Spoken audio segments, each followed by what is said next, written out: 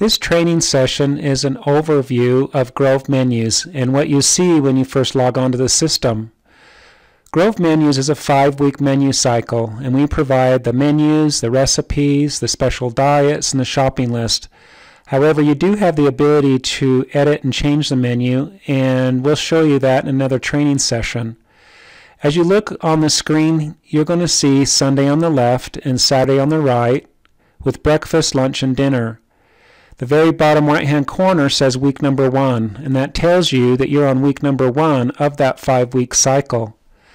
We can go to week number 2 by simply clicking on our calendar icon, clicking on the next week's menu, and looking at that menu, and in the bottom right-hand corner it says week number 2. And we can navigate as we need to throughout those weeks.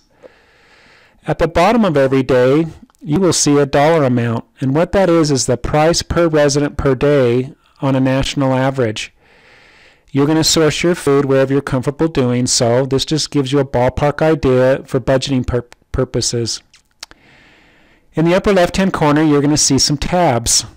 And reading from left to right, there's menu, edit menu, shopping list, settings, recipes, static menus, updates, week beginning, and resident count.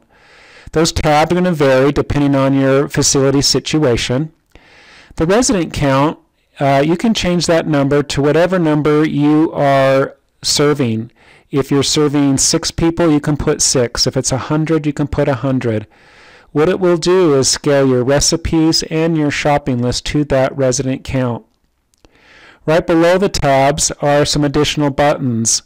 Print My Book, Print State Menu, Week at a Glance, Print Recipes, Select All, Prep Poll Sheet.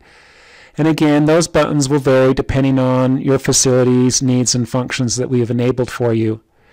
The modified and new are just telling you that if a recipe has been modified or new since you have seen it last. Under every day, you're going to see 4 buttons: today's menu, extensions, production sheet, and edit day. And we'll go over those in another training session. The very bottom left-hand corner tells you how you're logged on, and the bottom middle, it says comments, suggestions, and questions, and you can feel free to call us or send us an email as you have questions in using the program.